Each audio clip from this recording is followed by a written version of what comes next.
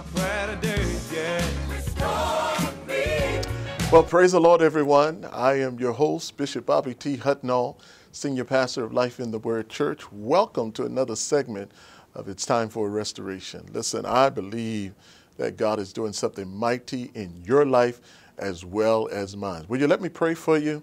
And then we'll get into some exciting things inclusive of the Word of God. Father, I thank you for those who are watching me right now. And I pray, God, your ministry angels are encamped about them, keeping them, God, in your way. I pray in the name of Jesus that this man, this woman, this boy, this girl who's watching me, that you will bless their lives right now. I pray, God, for prosperity, for healing, for deliverance. God, I pray for marriages to come back together. I pray for children to be restored. I pray for connection in family. I pray for spiritual divine connection through your Holy Spirit. God, take us where no man has gone before. Show us your mighty works. We thank you for it, and we give you all the praise and all the honor for the miracle that has been wrought into somebody's life right now. I'm seeing that somebody's getting healed. Somebody's getting delivered instantly. Somebody's getting set free. Somebody's got some good news in the mail to share that God has blessed you with. Well, to God be the glory, and I pray over your strength right now and your divine healing. In Jesus' name we pray. Amen. Amen. God bless you. Listen, I am so excited to be with you. I tell you, my mind is tremendously at peace. Excuse me. My body is completely being healed and being made whole through the blood of Jesus Christ and taking medicine. I heard one bishop say prayer and medicine is doing a number and good work in my life. So to God be the glory for the great things he's done. And let me encourage somebody that's watching me while I'm thinking about that. God is using science, and God is using creativity and the knowledge of doctors and medicine in this land to help us. So I'm encouraging somebody. You would feel better if you take a pill, take the medicine that you are required to take. There's no sin against it. Have faith in God, but nevertheless, you can take your medicine as well. For many of us who are saying, well, I don't want to take any, I'm not messing with your faith. You got to do what you believe God is telling you to do. But medicine and asking God to allow your body to react to the medicine in a very positive way, I think that's putting God first and certainly acknowledging him, and he sure will direct your path. So I don't know who I'm talking to, but maybe somebody needed that this morning. It's nothing wrong. It's no sin to take medicine if the Lord has not bid you not to take medicine. But medicine can help you. Today's herbs and spices and things naturally that are grown, we should inundate our bodies with these healthy substance, and it will do us some good. Amen. God bless you, and I thank God for that and for you this morning. Listen, before we get into the word, and we're going to be talking about again intimacy of a prayer life. I tell you, this intimacy thing has really blown the charts in my ministry, and I am really connecting with God in a very powerful way. It is causing me to think better, to believe God, and to react differently to what the enemy is doing. I've been the kind of individual to react to when people do things to me and react to them and wanting to get them back, take vengeance and be angry, but thanks be unto God, since I have been establishing intimacy with the Lord, I don't have to behave that way. I don't have to react to people in a negative way. Jesus was very focused. He was very focused on his mission and to accomplish the things that he would do while he was on earth. And I'm so glad about that. And I believe that's what God expects of us, to be focused on what he wants us to do and accomplish while he's given us this life to live. Will you believe God with me? Will you believe God to take care of your life and stop reacting to what people are saying about you, or to what things are being done, and trust God. Trust God. Pray over those areas that are troubling you. Believe God that the Lord will deal with, if there are any enemies, they're not yours. They're enemies of God. The Lord said, touch not my anointed and do my prophet no harm. So when people come against the prophet of God and say all kinds of things that they clearly don't know what they're talking about, then they got to deal with God. They got to answer to God. If you are a real prophet or prophetess, if you're a real woman or man of God, you really are not tuning in to what people say about you. You are really not about that at all. You're not chasing rumors.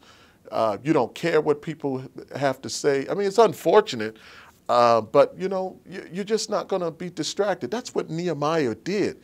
He would not come down off the wall when the Tobiah and the enemies of his day, I forget the other name of those groups, but anyway, he would not come down off the wall.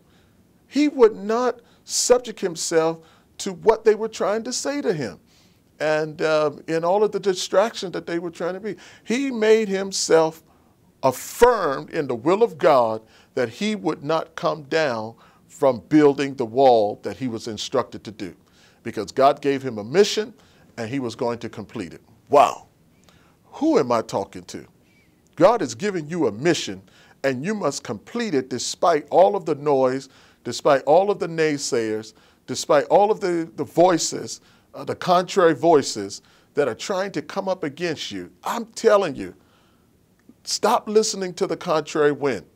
The Bible says when Peter listened to the contrary wind, he started sinking. And that's what's going to happen.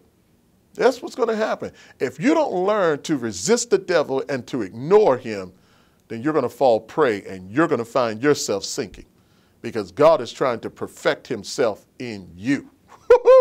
Who am I? Who am I talking to? God is trying to perfect himself in you. So he's teaching you to resist the enemy and focus on the things of God. Because you know why? Because every time we pull away from the things of God and we start turning to the naysayers and we start turning to the voices of other people, then we become distracted from our mission. That's all the enemy wants you to do. He wants you to acknowledge him. He wants you to listen to his voice. He wants you to be distracted towards him.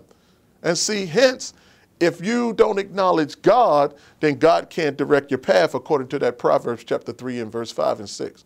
Trust in the Lord with all your heart, lean not to your own understanding. In all of your ways acknowledge him, and he shall direct your path. And that's what Satan is trying to do. He's trying to take you off your path. But to God be the glory. You got to say it like the songwriter says, and I believe in scripture, I shall not be moved. I shall not be moved. And the song goes, just like a tree planted by the rivers of water, I shall not be moved. Amen? Amen. To God be the glory. Listen, I want to talk to you for a few minutes, excuse me, about supporting this work. And what I mean this work is supporting the broadcast, address should, in Faith Television, Faith Network should come up on your screen in a few minutes.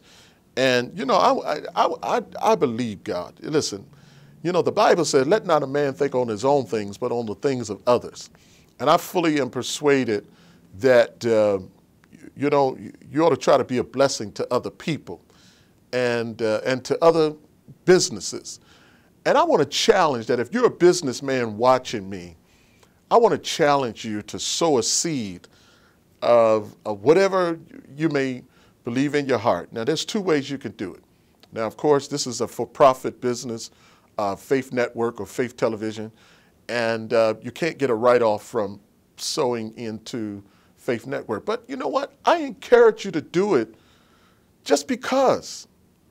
Just because you got faith that if you bless this network and help this network, because it's doing a great job. I mean, look at all the programmings that come on. Joyce Myers, Bishop Bobby T. Hutton, Babby's House and Dr. Charles Stanley. I mean, great preachers come on this broadcast, and it's on 24/7. Do you hear what I'm saying? This broadcast, listen, if the world can have all of its foolishness and mess and, and I'm not mocking everything that comes on television because there's some good programming that I even enjoy. But I believe we should have a Christian network. We got the Word Channel and we got other channels out there, but this is our local channel, our local community. Those of you that are watching me from the Woodstock community and Stanton, as far as it goes, south of 81, and then you got people up in Washington, D.C., Harrisonburg, perhaps, Winchester, and just as far north as this broadcast go. Listen, I just believe if you would sow a seed and just encourage this network. Yeah, it's a for-profit network, but sow a seed. I come on this air and I do it by faith. No, I don't have, I'm not even going to word it like this. I tell you, I have everything that I need. And God has blessed me and afforded me the opportunity to be on this broadcast. And I have to trust God every week to pay the bill. Every week. And I like it like that because I'm praying and I'm thanking God that, I can give these people a check to cover the expenses for this broadcast. And I tell you, there were times I didn't even know we were going to make it. I didn't even know we were going to be able to do it. But I stayed on and I held on, and prayerfully we're budgeting it into our monthly expense as a part of our outreach. But we have to trust God for the donors to sow into the ministry so we can pay the bill, because we think that we're doing a worthy thing. We think that the message going out into the airways and to our local community is a good effort. So, one, I'm going to ask, if you're a business person, sow into Faith Television. Just sow whatever amount. Just encourage them for the work that they're doing, for bringing all of these dynamic preachers on this air and to inundate us with the Word of God. So if you're a Christian business owner, sow into the ministry. Sow into this particular ministry. Now, you won't get a write-off, but I tell you, God will bless you. I know He will. He's going to bless you to help defray costs and expenses that this television broadcast may have. And they may not, they may have some people that they may have to carry. I remember a time when I didn't have it, and they carried us. And so we're doing our due diligence to make sure we pay our bills. But when you're a nonprofit and you're trying to do a work like this, financially it can be challenging. It can be very challenging. But nevertheless, I don't come on this air to beg of you. I don't come on this air to try to wrangle money out of you. Only thing I can do, as the Bible says, is to ask. It's to ask you to sow a seed. So if you're a business owner and you have a business, I want you to sow into this business and maybe give a tithe or any type of offering to encourage the producer and the owners and let them know that you appreciate this broadcast coming on the air each Sunday and each day. Each day. I come on Sundays, but each day. And then also, if you want to direct your tithes or offering and you want a ministry to invest in, I would encourage you to look into our ministry, Life in the Word Church. You can look it up. We are a nonprofit, nonprofit with a legitimate 501c3 tax write-off. And you can look us up through Internal Revenue Service. And let the Lord touch your heart on sowing into this particular ministry. Now, this is what I'm going to do. If you will sow into this ministry, number one, it'll help us pay our bills. and then I'm going to sow an extra 10% into whatever you send to us, a 10%, pay our bills, and then I'm going to do a 10% off of what you give to us. I want to sow it into this ministry. Wow. I kid you not. That is my word. Then that will earn you a legitimate write-off. If those of you that need a write-off, it is also the end of the year. 2018 is fastly approaching, and many of you out there are going to need a write-off. So why not us? Okay, let the Lord touch your heart on that. Again, I'm not begging it. I'm not begging. I'm just asking to consider this nonprofit organization. Now, let me tell you some other things that we're doing. It's not just about the church that we have, but we have other ministries. We have a Fathers in Training Institute. I'm very happy to talk to you about that. That Fathers in Training Institute, we go into 4 jails. Northwestern Regional Jail. We'll be going back to Rappahannock, Shenandoah, and Warren, RSW Regional Jail. Then we go to the Stafford Men's Diversion Center in Stafford, Virginia. And we also go to the Harrisonburg Men's Diversion Center in Harrisonburg, Virginia. Just the other day, excuse me, I graduated 14 fathers from that program. Wow. Awesome. Yeah. Give a hand to that. 14 fathers who sat with me in a 16-week course. Some of these guys have never gone to school or very little education. And because they love their children, they participate in this fatherhood program, and we graduated them. We bought food from the local wood grill there in Harrisonburg and had the food catered in. We invited their families. At this last graduation, we had a family of 4 who drove 5 hours to come and witness their son graduate from this fatherhood program. And they did it because this guy has never done anything positive. He almost got killed in an accident. He stayed drunk out there in the street. But he has done something positive in becoming a part of the Fathers in Training Institute. So that's a very positive story. And so maybe you want to help in helping me cater the food or sow into the ministry to help cater the food. You know, the catering company, they only give us maybe a 10% discount, and the ministry has to pay for the food. And we don't charge them anything. We give them a nice certificate.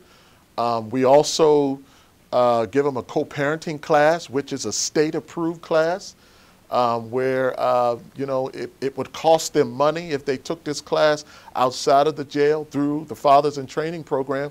We're able to offer that co-parenting class for free. Now, it's not free to us because we got to pay. We have to pay through another company. But this is the kind of things that I am doing and our ministry is doing to help fragmented families, to help restore fathers back to their children and their children back to their father. That's a prophetic. That's in the book of Malachi.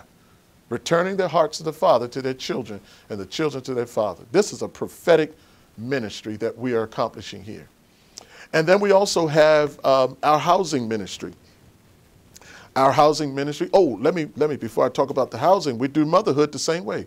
We have 7 mothers at the Northwestern Regional Jail that we are helping, that we're offering motherhood classes, a 16-week course. Same thing, we're doing a graduation with them when they graduate after 16 weeks. Awesome to see these mothers who are incarcerated, hugging their children, loving on their children, and families coming together, crying, and oh my goodness, it's a beautiful sight. It is a beautiful sight.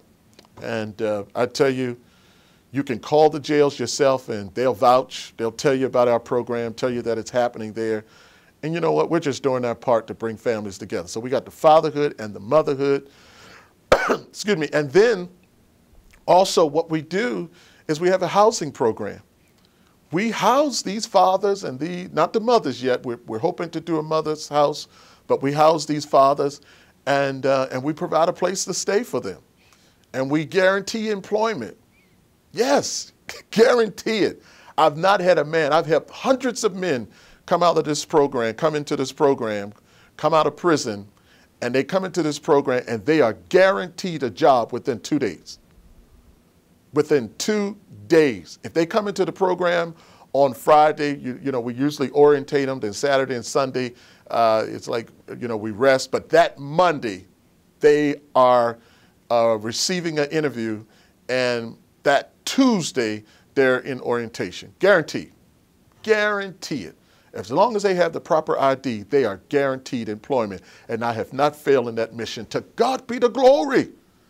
I have not failed in that mission of helping each man that come into our program, into the housing program, get job. Guaranteed employment. And so we help these men. We provide them a place to stay, and we help them get on their feet. And we hope to do with the motherhood as well. But listen, until today, I've not begged anybody. I've not gone out and, you know, asked the world for money. I've not done fundraisers or anything of that sort because God hadn't led me to do that. But today, he's leading me to ask you to sow into this ministry because we are restoring lives. We are helping families. So if you need a write-off for this year, consider calling me. My number is coming up on your screen. Call me and, you know, we'll talk. And, you know, this is a worthy cause. We are getting these men, you know, off the streets. We have a substance abuse program, substance abuse prevention program. And we have volunteers who come in and teach and try to minister the gospel and the clinical aspect of being delivered, or we call it on the road to recovery, getting off of cocaine and alcohol and heroin and all of these addictive drugs that are out there. Our program is seeking to help them. So I said a lot, and I do apologize. I hope you're not offended that I took a little bit of time to ask of you to sow into this ministry. And during the rest of the year, I'll be continuing to talk about this because, you know, we want to, listen, I want to give you an opportunity. The Bible said it's more of a blessing to give than to receive. And I am constantly giving. I am constantly giving. And the Lord spoke to me the other day, and he said, I'm going to give you seed. I'm going to give seed to the sower, found in the book of Isaiah. And I believe that's what God is going to do. Through you, he's going to give me seed so I can sow more into other people's lives. So will you take a minute and pray over what the Lord would have you to give? That address is coming up on your screen right now. You can send your checks. We'll send you a letter of a write-off and of your amount with our letterhead. And again, you can look us up through the IRS website, and you'll find it, Life in the Word Church of Jesus Christ. Make your checks payable to Life in the Word Church. And you know, we're going to be a blessing. We're going to help as many people as we can. The project is called Restorative Hope Project, or you can directly sow your seed into the Restorative Hope Project. And either way, your funds will be received, and you'll help a lot of people. You'll help. No, I'm not doing worldwide things yet, but I hope to take fatherhood into Africa. Africa is being inundated with so many children who are homeless and who are in shelters, and father absenteeism is great all over Africa, and so God has touched my heart to go to some parts of Africa and share this fatherhood work. Maybe the Lord would touch you to sow into this ministry so I can go over there and minister to them. But you know what? We got a serious need right in the US of A. We have a serious need, and I can't go into all of these jails, so I want to duplicate myself by doing some training with some responsible people who care about fathering and motherhood, and I want to start dispatching people throughout the Commonwealth of Virginia, and wherever people would want this fatherhood program. It is an excellent curriculum by Dr. Jeffrey Johnson, a great man of God there in Washington, D.C., And he trained me, and I'm looking forward to training others. All right? Well, I know I hadn't given you a scripture, but I want to try to give you at least one verse of scripture found in James chapter 4, verse number 1. He says, "Where do wars and fights come from among you? Do they not come from your desire for pleasure that war in your members?" Wow. Look at what he says. Verse number 2, "You lust and do not have, you murder and covet and cannot obtain, you fight and war." Verse 3 says, "Yet you do not have because you do not ask." The key to your blessing, the key to your blessing in God is simply going into prayer and asking. Just like I made the appeal to you today. And trusting God that as you are asking, you're not asking these things to consume it or make the lust that you have within you worse. You know, I want a car so I can get around and pick up women. No, God is not going to give you a car, or he doesn't want to give you a car for that reason. I want a job so I can have money and go out and buy wine and liquor and cocaine and drugs. God is no fool. He doesn't want to give you these things to consume it upon your lustful desire. God wants to bless you so you can bless others. So I say to you today, if you want God to bless you, know how to go and ask of him. The Bible says, "Seeking ye shall find. Knock and the door shall be open." Matthew chapter 7, verse number 7. "Shall be open unto you. For everyone that asketh shall receive." Yeah, that's what it says. For everyone that asks shall receive. And that's all we have to do, ladies and gentlemen, is ask of God. Listen, my time is gone. It's gone. But I tell you what, we're going to have a part 2 to this segment.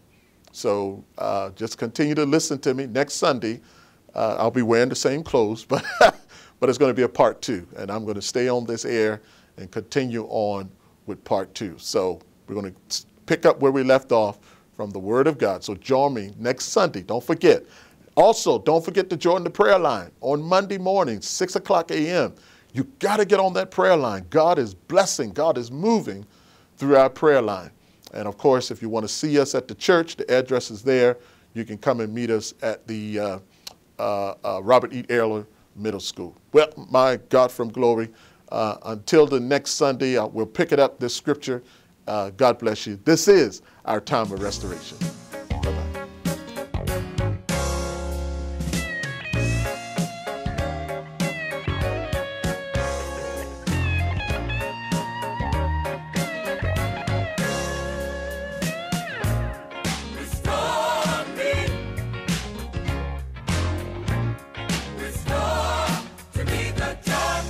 My prayer.